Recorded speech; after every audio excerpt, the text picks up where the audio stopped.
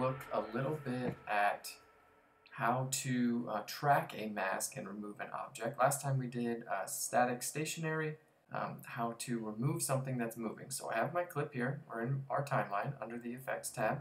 The Effect controls open just like last time. And you'll see here this, let's watch this button right here. So you see that's moving. So a stationary mask that we had last time, this wouldn't work. So let's track this and let's remove it.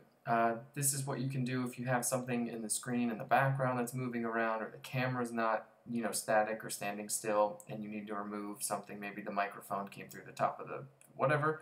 You can use this for anything that's moving. So what we want to do is what we did last time. I'm going to zoom in first so I can get a better look at. Ooh, that's a sweet shot.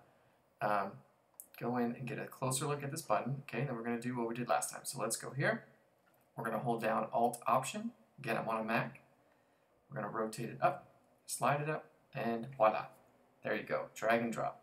We've got our copy. So let's go here. We're going to make the mask on the top layer. Let's click it. I like to draw. You can use the circle if you want, but drawing is kind of my thing.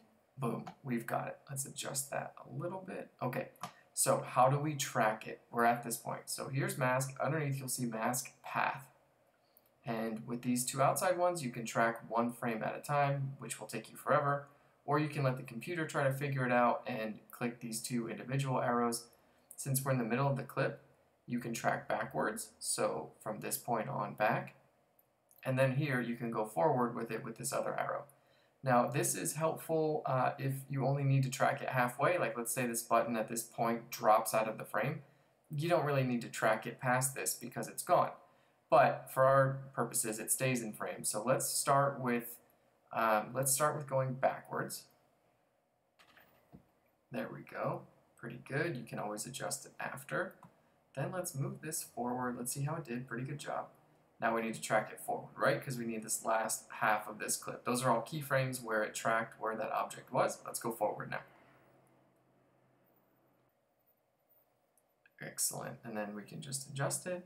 Let's check it, see how it did. Okay, jumped up a little bit. Let's go through here. Okay, that is pretty good. Right here, it seemed to jump a little.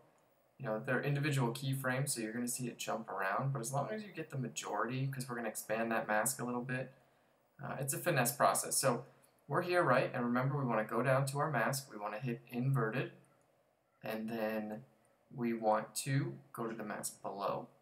And this is where we're going to move. Right now you're seeing the image below. We want to go up here to position, and let's move it and find something that looks a little better. That's pretty good. Let's see, you want to go a little further this way. Go up. See, right now I don't think anybody would be able to tell, to be honest.